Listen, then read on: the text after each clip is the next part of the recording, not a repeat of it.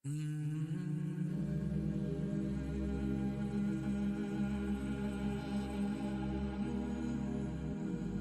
الله الرحمن الرحيم ونزلنا عليك الكتاب تبيانا لكل شيء وهدى ورحمة وبشرى للمسلمين صدق الله العظيم.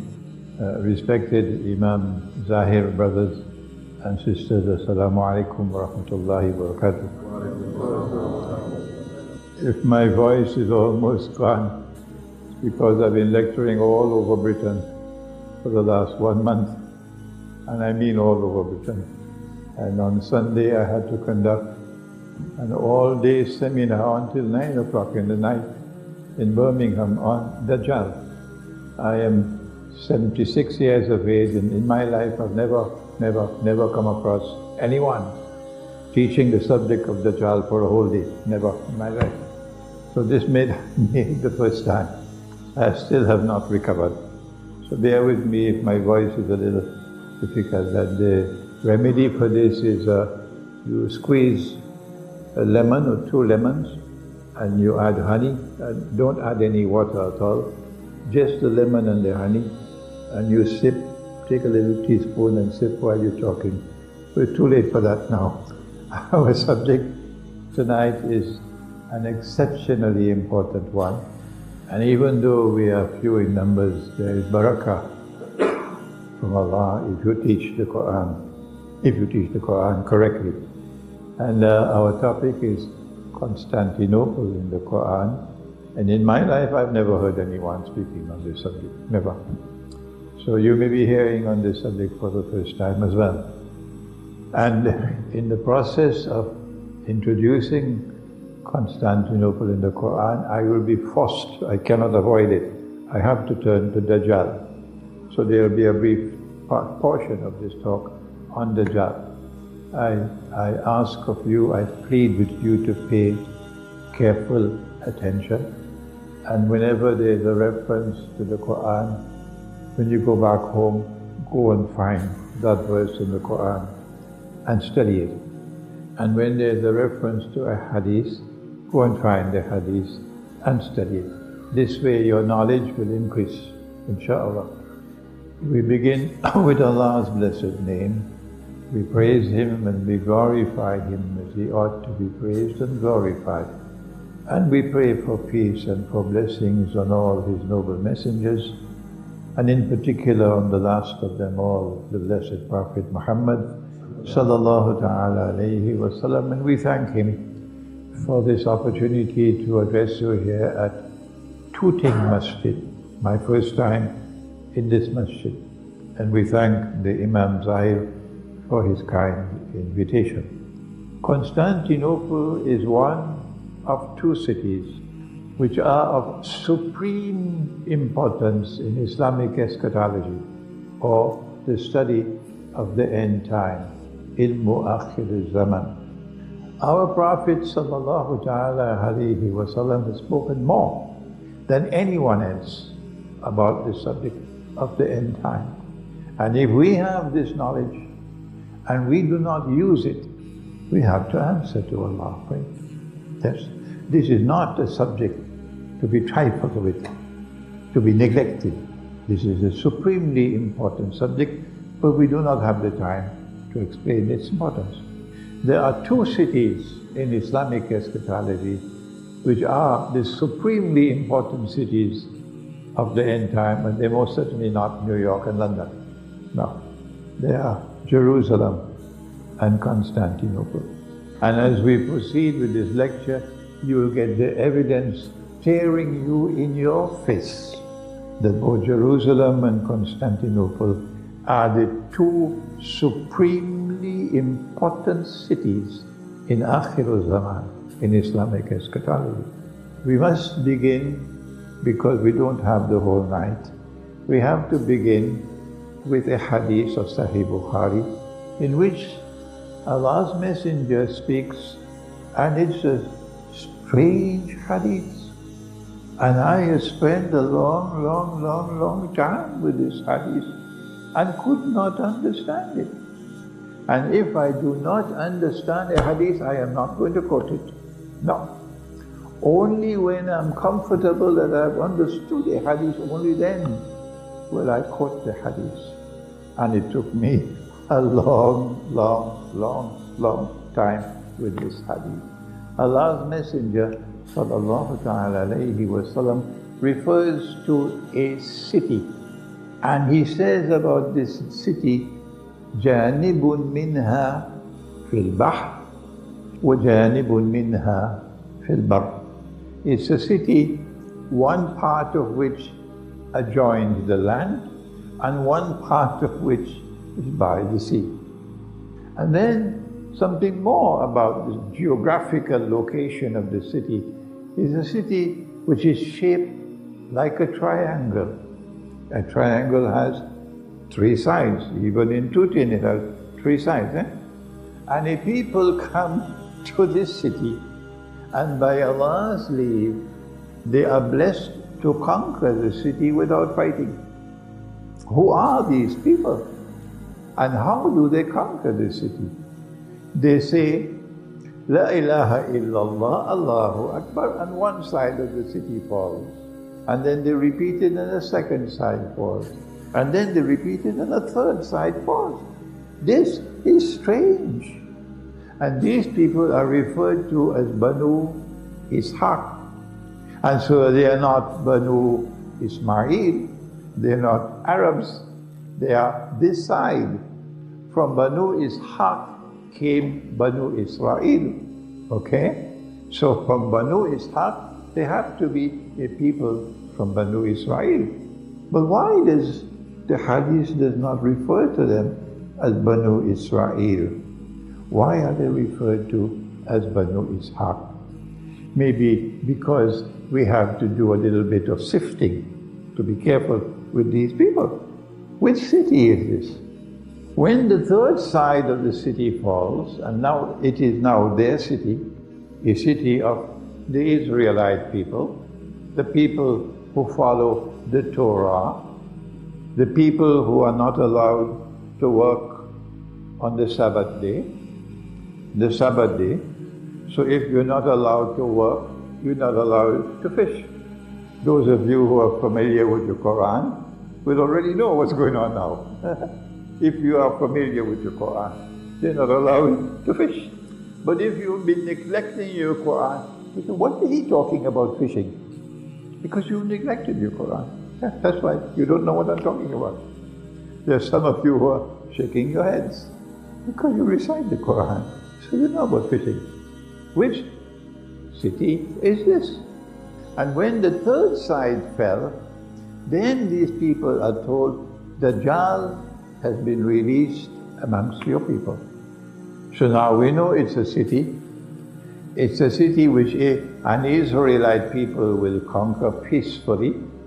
It's a city where you're not allowed to fish on the Sabbath day.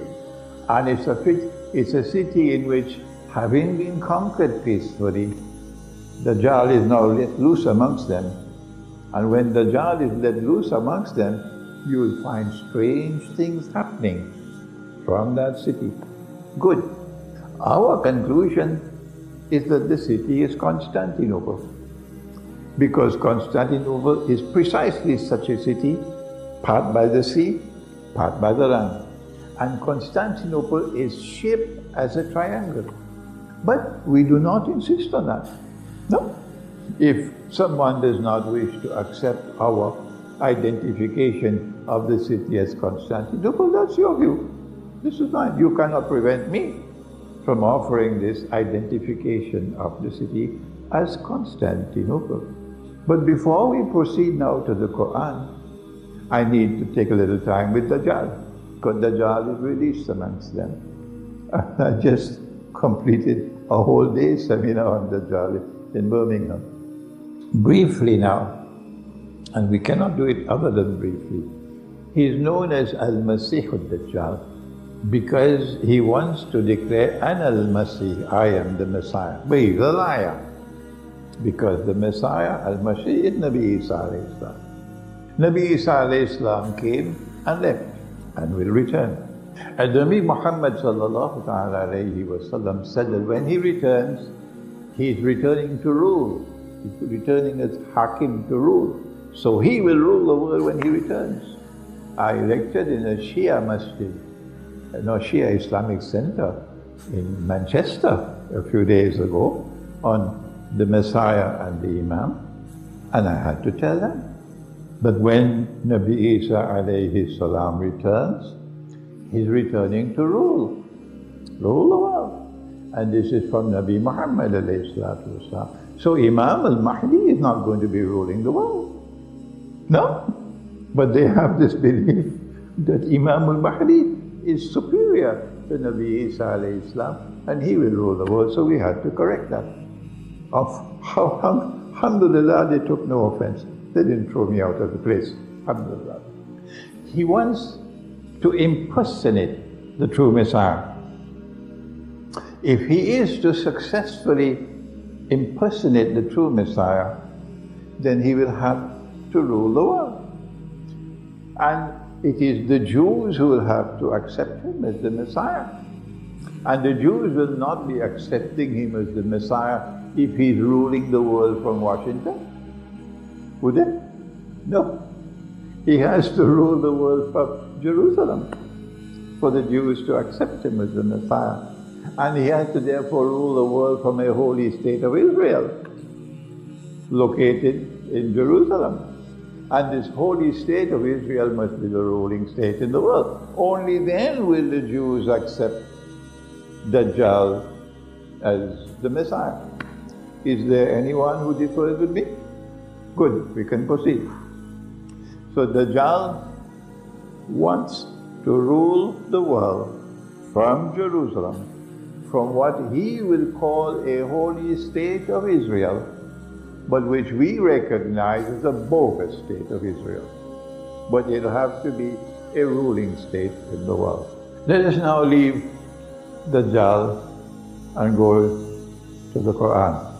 There are many schoolboys who say, oh, there's no Dajjal in the Quran, so that's not the subject we should be studying.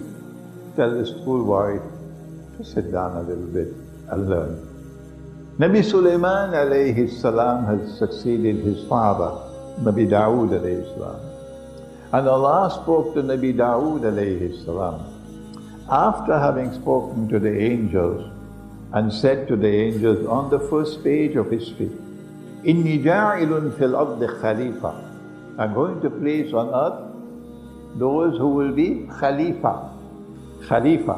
What is Khalifa? Who is Khalifa? Let the Quran answer that. I don't need answer from Tom, Dick and Harry. I want the answer from the Quran. And Allah speaks to Nabi Dawood alayhi salam, and listen to what he says. بعد أعوذ بالله من الشيطان الرجيم يا داود إنا جعلناك خليفة في الأرض. Oh, beautiful language, clear and crisp. Oh David, Nabi Dawood alayhi salam, I'm hereby appointing you as Khalifa on earth.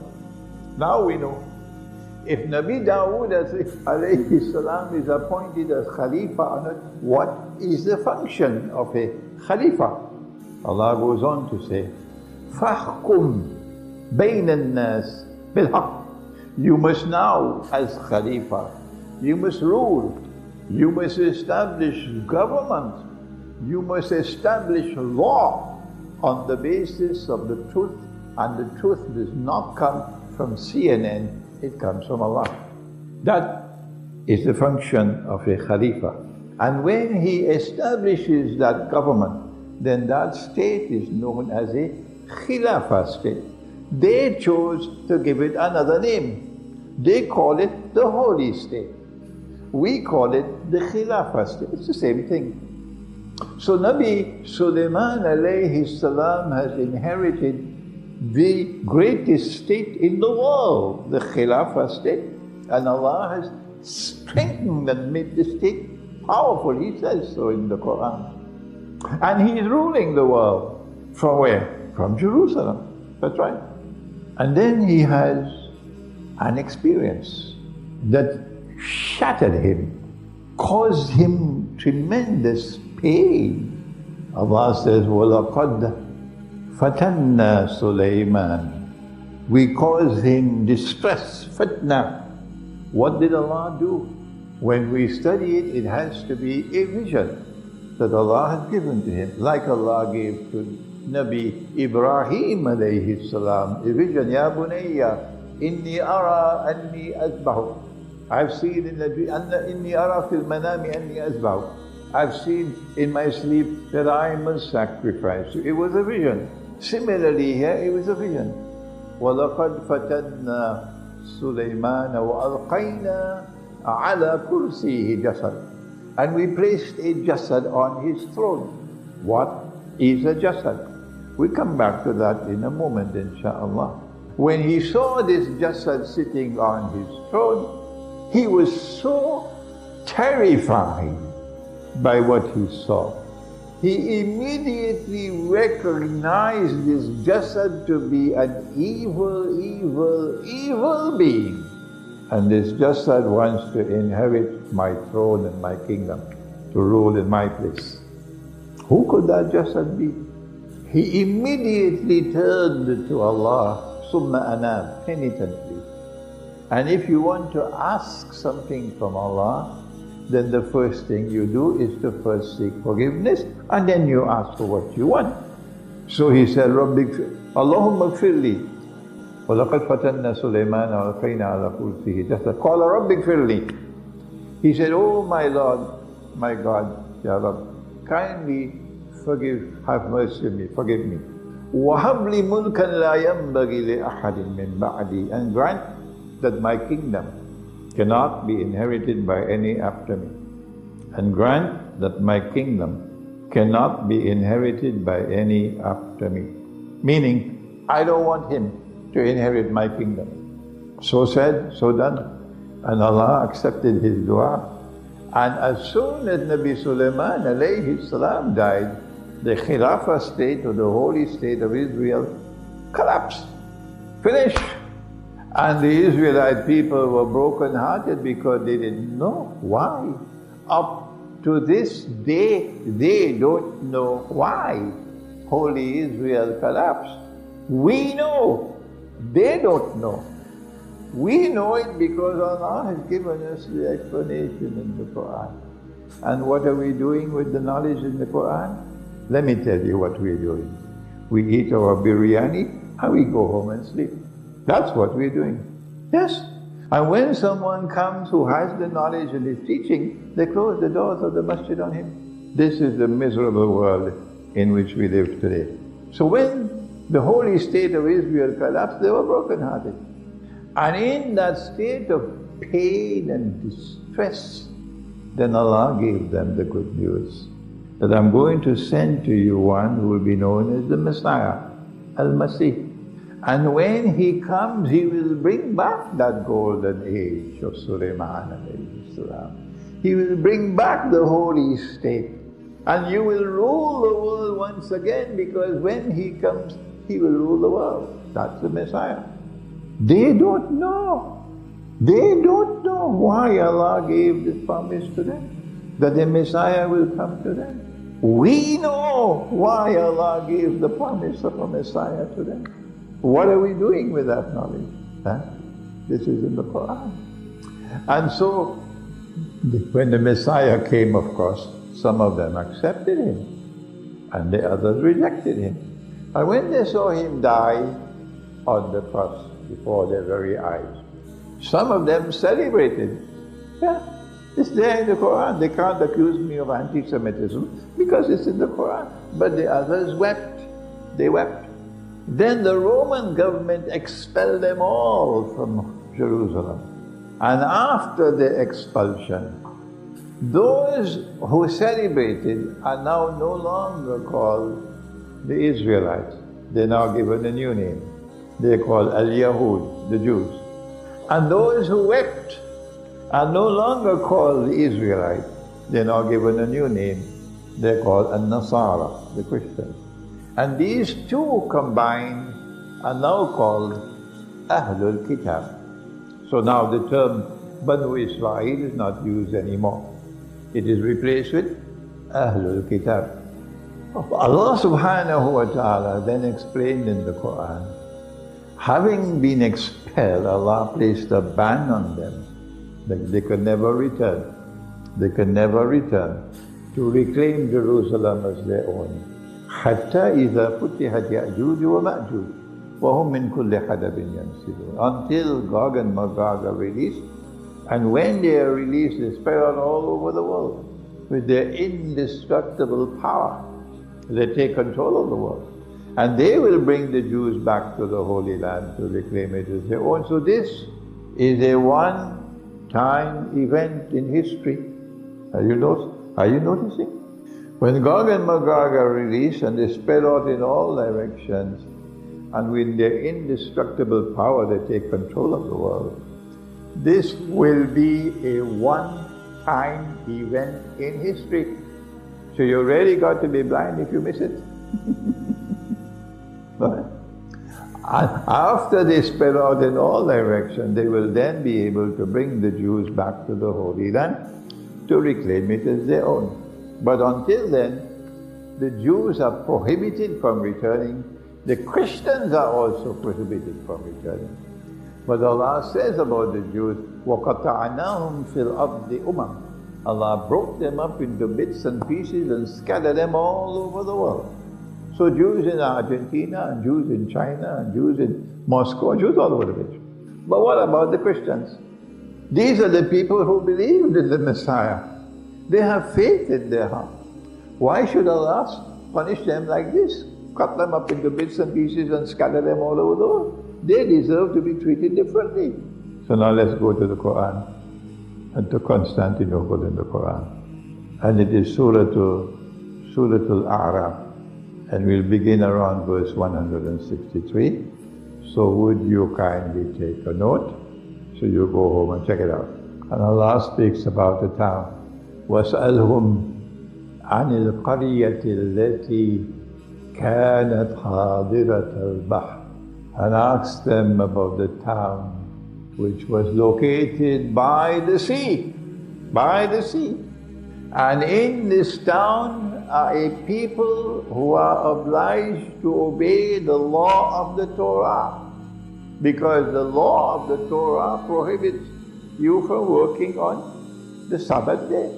The law of the Torah was not sent to anybody else. No, only to these people, Banu Israel. So it is a part of Banu Israel who are in this town.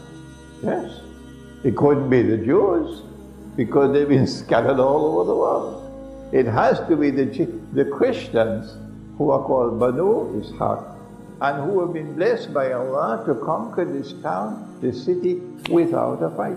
So Constantinople has to be a Christian city. And in this Christian city are people who are obliged to obey the Sabbath. And in the Sabbath, you're not allowed to fish. So Allah tested them. And Allah says that He sent the fish to them on their Sabbath day. Sabtihim, their Sabbath day. Now, you might want to do some research and decide. When Allah says their Sabbath day, my student Ashraf over here is arguing, what they did was to change the Sabbath. Yes, the Christians. The Sabbath day was Saturday, the day after Jummah. But they changed the Sabbath day and they made it Sunday, the first day of the week. And they did it through a gradual process. So when Allah says He sent the fish to them on their Sabbath day, I still hold the view that Allah is referring to the Sabbath day, which is Saturday, the day after Jummah. But it is possible that He is right, He is sitting right there, that Allah may be saying that your Sabbath day is now your Sabbath day Sunday, all right? So let's proceed. So the fish will come to them on the day of the Sabbath, big like this, and they're jumping up, you could see them. Now this is terrible. On every other day of the week, the Quran continues to say, the fish never came. What a terrible trial. Will they fish or will they be faithful to the law? The Quran says, some of them went fishing and others remained faithful to the law. And amongst them there were those who were warning that these are a people, Allah will punish them. And these who say we are warning them, we're only doing that so there'll be evidence that we warn them. So please check out this portion from 163, okay? When they went fishing, it is implicit in this that they were abandoning the law. Abandoning the law. One part of the Christian world still holding on to the law. Maybe not the whole thing, but part of it. Another part of the Christian world abandoning the law. Allah then punished them. Guess what He did? Do you know what He did? He turned them into monkeys. You know, your answer should be, He then declared, Kunu kiradatan khasi'in. That is the answer I want from you. Kunu kiradatan khasi'in. Be apes, despised. Apes, monkeys. Oh, but wait a minute. Never in the Quran has Allah spoken like this. No. He says about the people who have eyes and yet cannot see. Oh, we have a lot of them today. We have a lot of them today. They have eyes and yet cannot see. And Allah says about them, Ulaika kal an'am. They are just like cattle. They are like cattle. He never said that they are cattle. No? He said they are like cattle. He says about those people who have the Torah and do not live accordance with the Torah, in accordance with the Torah, مَثَلُهُمْ كَمَثَلِ الْحِمَارِ. They're just like donkeys. But He never said that they are donkeys. No, He said they are like donkeys. And then He said, مَثَلُهُمْ كَمَثَلِ الْقَلْبِ. They are like dogs. But He never said that they are dogs. But here, be apes, kunu kiradatan khasi'in. Be apes, despise. Can a human being be transformed into an ape on the basis of the guidance of the Quran? Not your imagination. I'm not talking about your logical reasoning. I'm talking about the guidance of the Quran. No. When Allah creates a human being, He breathes into him, وَنَفَخْتُ فِيهِ مِنْ رُوحِي. And that human being remains with that ruh until Judgment Day. Remaining as a human being until Judgment Day. A human being cannot, in accordance with the guidance of the Quran, be transformed into an ape. Schoolboys can say what they want. Well then, is it that the way of life of the apes is something despicable? Kunu kiradatan khasi'in. Be apes, despised. No, the way of the life of apes is not despicable. An ape or a monkey is naked, doesn't put on clothes, but nothing shameful about that. That's his way of life. Huh? And he conducts his sexual life in public. Is it shameful? No, that's his way of life. The apes go stealing from each other, they're fighting with each other and so on. That's their way of life. Well then what does it mean? Be apes, despised. We have eliminated number one, we've eliminated number two, only number three is left. And that is these people who are created by Allah as human beings.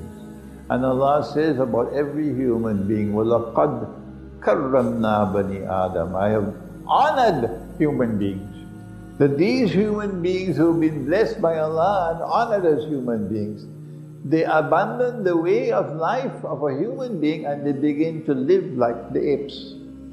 When you see that, you can recognize these are the people who have been cursed by Allah to live like apes, a despicable way of life. That is despicable. Well then how can we find them? When you see people unable to distinguish between private space and public space. In private space you can be without clothing. Yes. You're in your bedroom with your wife, this is private space. But they come out in public naked. Yeah. When they start taking off their clothes in public, and they're coming out in naked with a preference for public nudity, these are the apes. The only people who are doing that today is from this civilization, modern Western civilization. And from here it is catching on to other places. It starts here. These are the apes, punished by Allah to live a life which is despicable. And when you see a people engaging in sexual relations in public rather than in private, nobody in the whole of history did that. No people, no civilization. This is the only one showing this mysterious preference for public sexual relation. They are apes. And it is because Allah is so angry with these people, that for the first time in the Quran, He says, be apes and be swine, khinzir. So now, we have to go to Constantinople to see when did Dajjal enter and what did he do. I made a mistake when I wrote my book, Jerusalem and the Quran, some 18 years ago. I said that Tamim ud-Dari came to the Prophet ﷺ, and that's the hadith about Dajjal being on an island, you know about it, and in chains. His hand chained to his neck, his feet chained. You know about that. You must shake your head when I ask you a question. So I know you know what I'm talking about.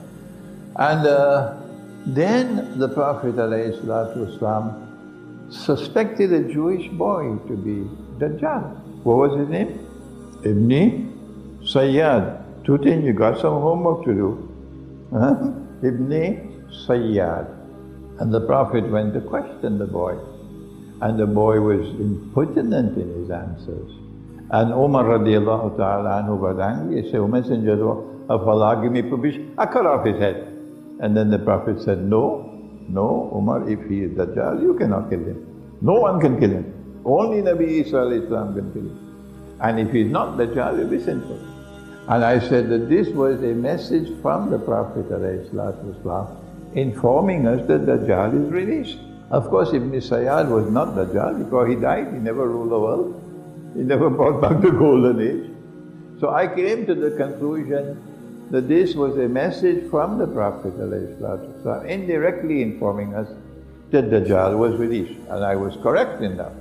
But then I went on to say something which I should not have said. I said he was released from his chains at this time. There I made my mistake. Why? Because the Christians conquered Constantinople, and it became a Christian city with a peaceful conquest about 2 to 3 centuries before the Quran was revealed. And this hadith said Dajjal has been released amongst your people. So this is clear evidence that Dajjal is already in Constantinople 200 to 300 years before the Tamim ud-Dari evidence. Is it possible that he was released at this time? No, I'm not going to make the mistake again. No.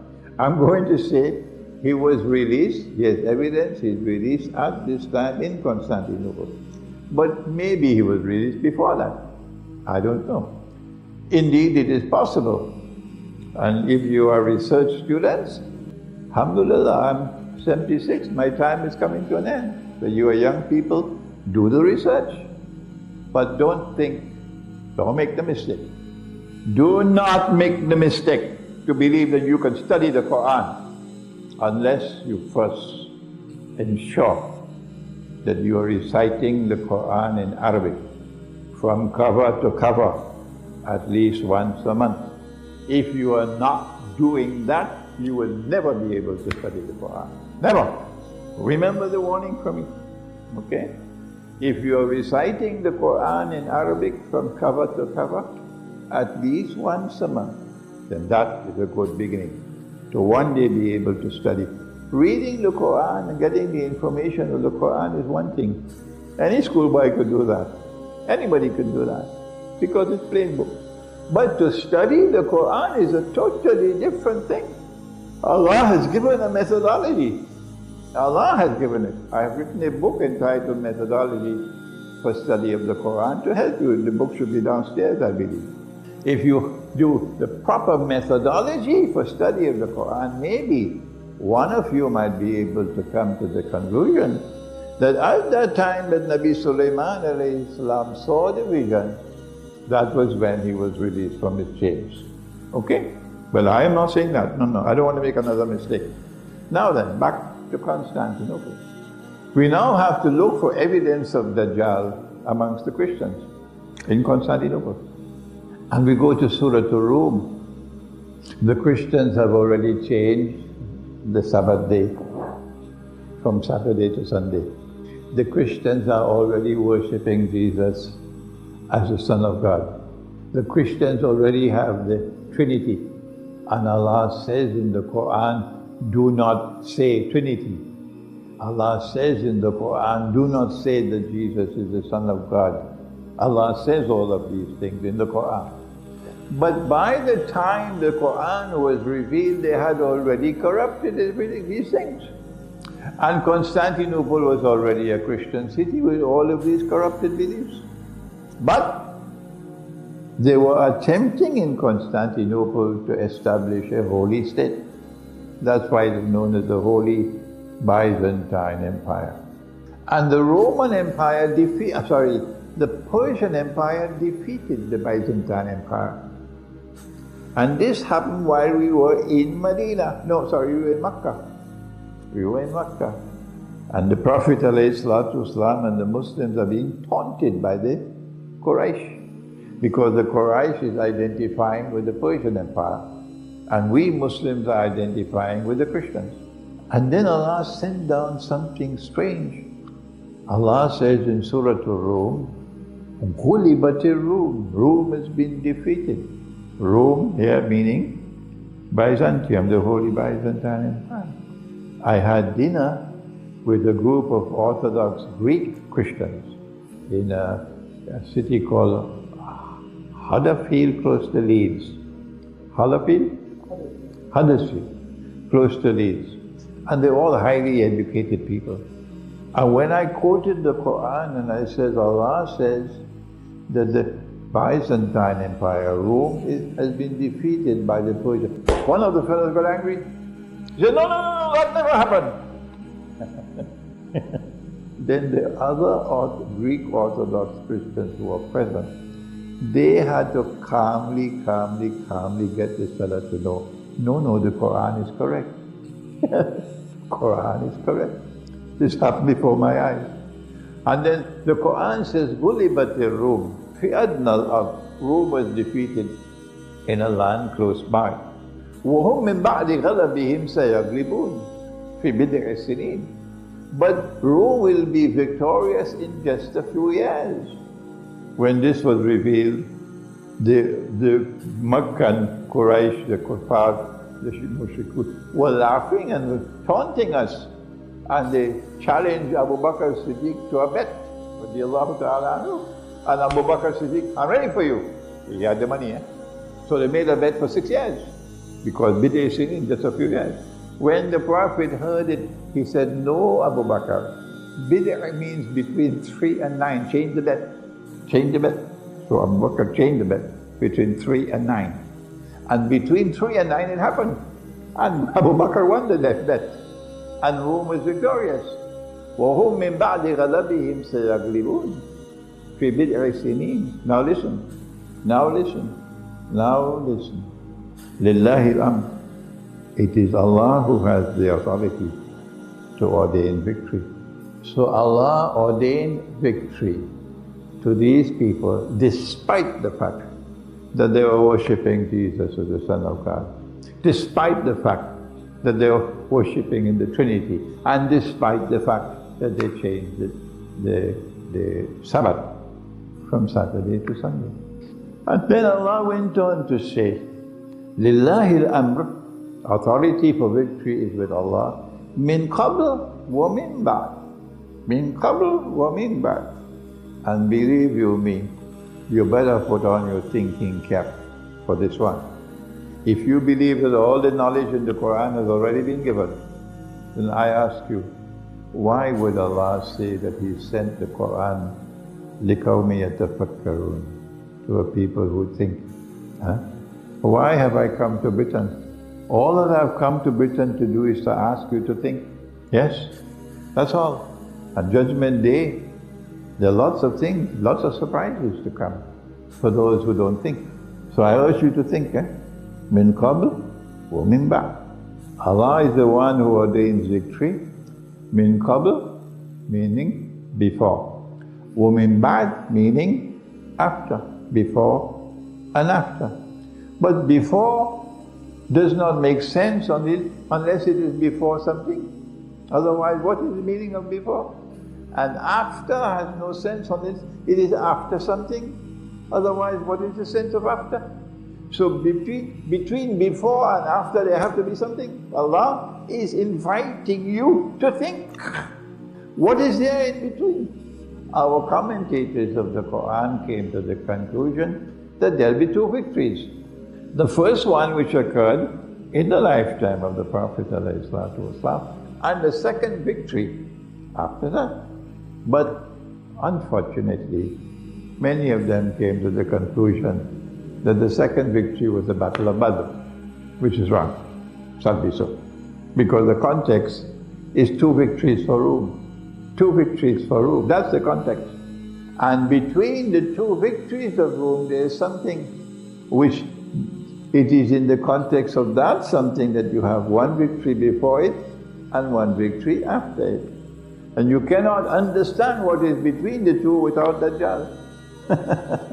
The Dajjal is at work with Rome to so corrupt Rome that there is going to be a point of departure, a point of division, a point which separates one part from the other. And there will be one victory before this and one victory after this. What is it between the two? I did my research, you must do yours.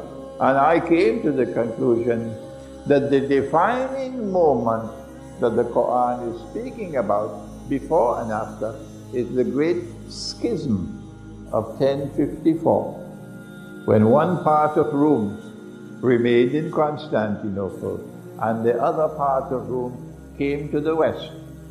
And out of this part of Rome which came to the west emerged modern Western civilization. And from this civilization we find such an abandonment of the law, such a scandalous abandonment of the law, that a man can now marry another man and get a marriage certificate. If that is not enough to bring clarity of thought, what else? What else is there?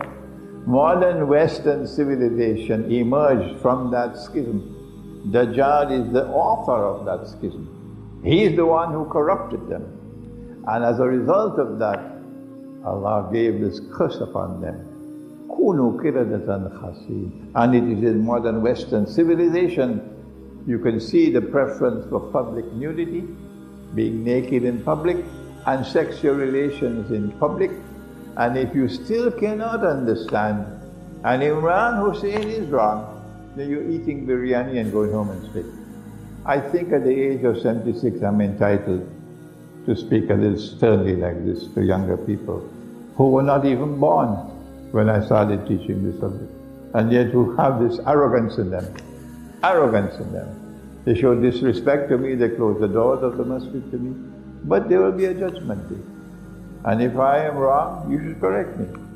No, when I offer an opinion, I always say, do not accept my opinion unless you are convinced that I am correct. So I'm not involved in any brainwashing. No, I'm not involved in brainwashing. I am inviting people to think, and alhamdulillah, they're thinking. They're thinking. I was amazed to see how many students, thousands I have in Britain. Even more amazing is that although I don't speak French, my French is not too good. I have more students in France than I have in Britain. Why? Because most of the Muslims in Britain are Pakistanis, Indians, Bangladeshis, who don't have the Arabic language. And the overwhelming majority of the Muslims of France and Belgium are Arabs. Arabs. And with them it's direct communication when I speak, when I recite the Quran, direct communication. What happened in 1054? What is it that broke the camel's back? In Surah Al-Ma'idah, Allah speaks at the end of Surah Al-Ma'idah. Take a note, take a note, take a note. He speaks to Nabi Isa alayhi salam and he says, "Oh Jesus, did you say this?" You know what it is? Come on, shake your head. Did you say to the people? He's shaking his head. Nobody else is shaking their head. Well, you don't study the Quran. Huh? You've got work to do in Britain. Imam, did you say to the people to take me and my mother as gods beside Allah? Did you say that? He's not asking about why did you say you were the Son of God? He didn't ask about that. He didn't ask, what about the Trinity? No, he didn't ask about that. No. He only asked, did you tell the people to take me and my mother as gods beside Allah, meaning God the Father? Meaning God the Father. What happened in 1054 is that the Christianity of the West, they changed an agreement which had come in the Council of Nicaea through Constantine. In the Council of Nicaea, most of the Christians came, most of them. And they came to a conclusion to stop that fellow in North Africa, Arius, who was saying Jesus is not God. Don't worship Jesus. Huh? And they smothered him and they finished with him. So all of Christianity now believe in Jesus as God. So they finished with Arius. But they said that God the Father is the real God. And God the Son does not have the same status as the Father. Up to this day, the Gospel says, the Injil says, only the Father knows the last day. The Son does not know. Every Christian has to believe this. So, in the Council of Nicaea, they said that the Holy Spirit, in Britain they'll call it the Holy Ghost. The British always like to do things differently. But the rest of the world say the Holy Spirit, the Ruh al-Qudus. They say that the Ruh al-Qudus is part of the Godhead. Yeah? But in Council of Nicaea, they said the Holy Spirit comes from the God the Father. And you remember the three questions? Do you remember the three questions the Jews said, ask your prophet? Only a prophet can answer. You remember? You know, shake your head. Huh? What was one of the questions? Ask him about the Ruh. And what was the answer? قُلِ الرُّوحُ مِنْ أَمْرِ رَبِّي. That the Holy Spirit comes from Allah.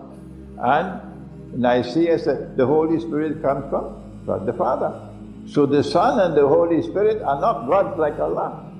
That was the original Christian belief. God the Son and God the Holy Spirit, they are not equal to God the Father. He is the real God. But the Western Church changed it in 1054. And they said that the Holy Spirit proceeds from the Father and the Son. And that broke the camel's back. That broke the camel's back. And this is what Allah is referring to. And then the Western world started worshipping Mary. So when Allah said, did you say to the people, worship me and my mother as gods beside Allah, Allah is referring to something specific. He's referring to the corruption of what was there in Constantinople by Dajjal, in consequence of which a Western Christian church came, which now worships Mary and considers Jesus to be equal to, the Son equal to the Father. So now we can see the second victory that is to come to Rome has not as yet come. It will come to that part of the Christian world, which still considers the Father to be above the Son. And now the Quran continues that on both occasions that Rome is victorious. What does the Quran say? وَيَوْمَئِذٍ يَفْرَحُ الْمُؤْمِنُونَ. And on that day, when Rome is victorious, first time and second time, you Muslims will celebrate, establishing a positive relationship between the world of Islam and that part of Rome which still considers God the Father to be superior to God the Son. Now then, Constantinople has a pivotal role to play in the end of history. We've known now what Dajjal did to corrupt the Christians and to cause this part to come here. and now they go fishing, and Allah has cursed them to be apes, and they are the ones who take the son and make him equal to the father. And from this path has emerged modern Western civilization. This is an Islamic eschatological explanation of the origin of modern Western civilization. I don't think anyone has ever done it before. This is the first time it's being done. And yet they close the doors. They close the doors of the masjid to me. Yes. Shame on them. Now then, Nabi Muhammad ﷺ said, لَتَفْتَحَنَّ الْقُنْسْتَنْتِنِيَّةِ, you will most certainly conquer Constantinople.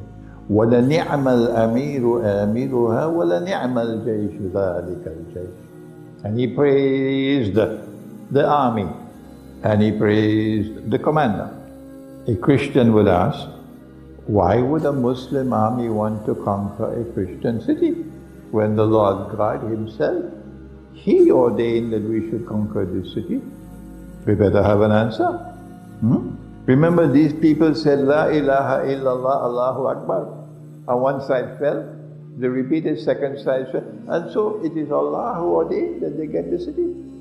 So why would a Muslim army want to conquer a Christian city that Allah has ordained to be a Christian city? We better have an answer. Our answer is that at the time when the Muslim army is to conquer the city, it will be after the Great War, or the Malhama.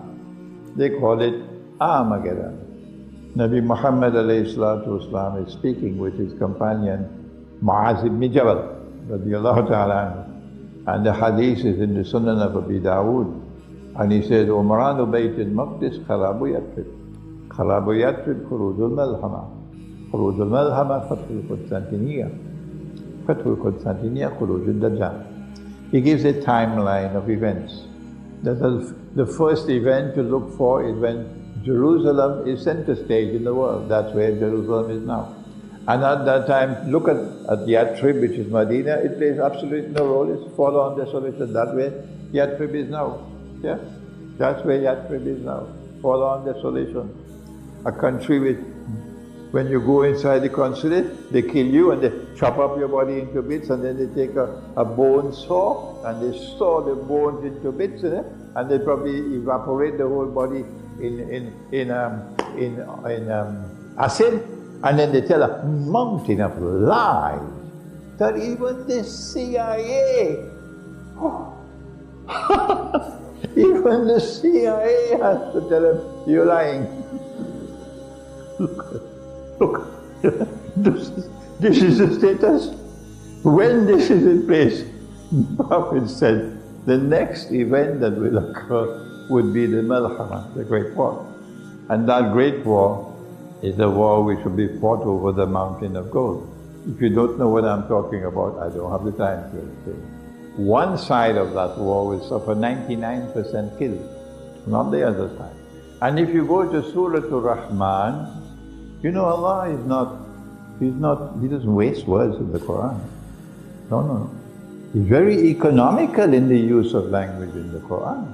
Sometimes He'll use only one word.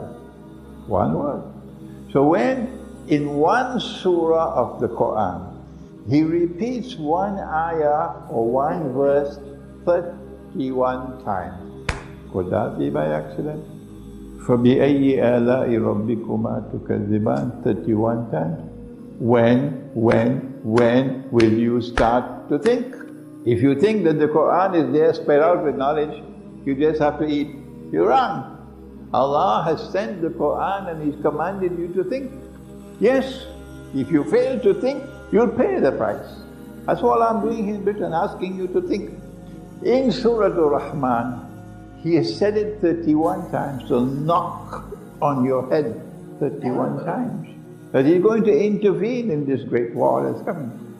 سَنَفْرُغُ لَكُمْ أَيُّهَا الثَّقَلَانِ. But I don't have the time. This will take me another 10 minutes to go with Surah Ar-Rahman, to show you that Allah will intervene in that great war. What I can say is the great war is soon. It's coming, because they're lusting for war with Russia. But when the Great War takes place, Rome will be victorious a second time. Yes, because that's in the Quran. Rome will be victorious on the second time. So Rome on that side, still holding on to the religious way of life, and this side, Kunu kiradatan khasi'in, be apes despite. In this side and that side, which side will Allah be with? Huh? After the Great War takes place, one hadith says, only 7 months, and you'll have the conquest of Constantinople, and then the Khuruj of Dajjal. The other hadith says 7 years. Abu Dawud argues that this second hadith is better than the first one. But whether it is 7 months or 7 years is a short period of time, very short period of time. So that as soon as the attack takes place on Russia, that's it.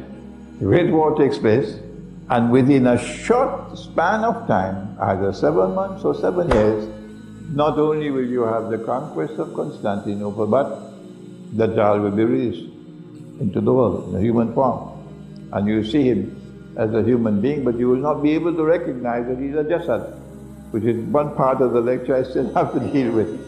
And so we say to the Christian, oh, but the conquest of Constantinople has not taken place as yet. Why?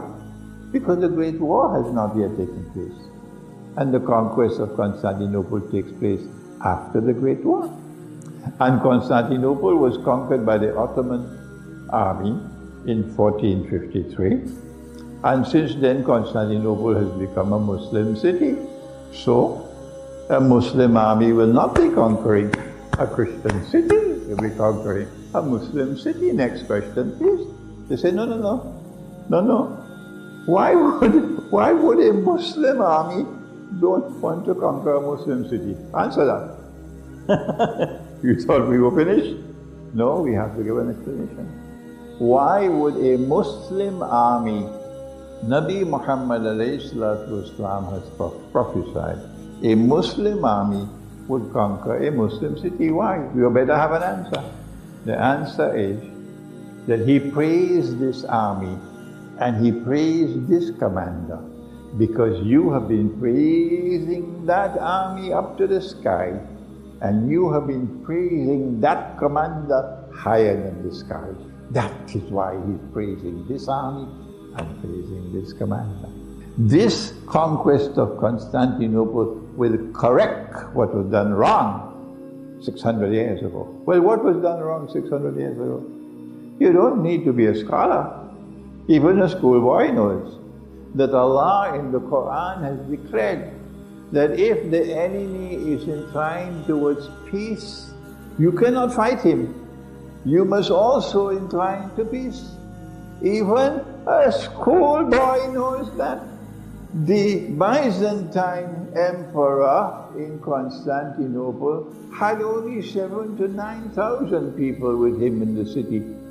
And the city was surrounded by 200,000 Ottoman troops. And the Byzantine emperor was pleading for peace. We will pay you as we've been paying you in the past. The Ottoman Sultan took the Quran and threw it away and proceeded to wage war against an enemy that wanted peace. That violation of the law of Allah in the Quran has to be corrected. And he did more than that. In Surah Al-Hajj of the Quran, go check it out, Allah has commanded the believers that we have a mission in the world. We have to protect the houses of Allah. He mentions masajid, he mentions temples, he mentions churches, he mentions synagogues, monasteries. He says, you have to protect these buildings. This is our mission. Go and check it out, Surah Al-Hajj. The fiqh or the law is subservient to the Quran. You can't make laws out there in fiqh which are in conflict with the Quran. The laws of war, bogus. When the Sultan Muhammad Fateh conquered Constantinople, the first thing that he did was to take Hagia Sophia, which was the greatest Christian cathedral in the world, which had been the greatest cathedral for 1,000 years. And he shamefully and disgracefully and sinfully transformed it into a masjid, to the eternal shame and disgrace of the Ummah of Muhammad ﷺ. So when this army conquers Constantinople, it will be to correct what that one did. And when this army conquers Constantinople, Hagia Sophia will be returned to the Christians, and there's nothing they can do to stop it. They can scream, they can shout, they can go crazy if they want, but the truth will prevail. And so Constantinople in the Quran is important. When Constantinople is conquered and we correct the wrong that was done, when I met with those Greek Orthodox Christians, they were polite with me, yes. They were respectful with me, yes. But when I was speaking to them about the Quran, not one of them smiled. I would make jokes, nobody smiled, not. Here I make a joke, you smile. It is difficult, a speaker is speaking, and he makes a joke and everybody's face is straight. Why? Because of the pain which is still in their hearts from what was done so long ago. Now when we return the cathedral to them, then you see the fulfillment of what Allah has said in the Quran, and I don't have time to deal with the Jasad N now. Allah says in the Quran, وَلَتَجِدَنَّ, and you will most certainly find, at the time when the Quran was revealed and in time to come, because it is Fi'l Mudari'ah, that those who will be closest in love and affection for you, لَتَجِدَنَّ أَقْرَبَهُمْ مَوَدَّةً لِلَّذِينَ آمَنُوا الَّذِينَ قَالُوا إِنَّ النَّصَارَى, that a Christian people will be closest in love and affection for you. I believe that before Nabi Isa alayhi salam comes, that there will be many of them who will accept that Nabi Muhammad alayhi salatu wasalam is the Prophet. And that there will be many of them who will accept that the Quran is the word of Allah. And I have been working with them. But that does not mean that they have to leave their ummah and join our ummah. They're already in Islam. When you join, when you accept that the Quran is the word of Allah, it will help you to correct the mistakes that you're making. The first thing that I want to deal with, gently with them, is to try to encourage them, return to the Sabbath. Return to Saturday, that is your Sabbath. And stop this nonsense about Sunday. I want to end now. I have not dealt with the Jasad, but look, it's already 9 o'clock. ربنا تقبل منا إنك أنت السميع العليم وتب علينا يا مولانا إنك أنت التواب الرحيم برحمتك يا أرحم الراحمين آمين.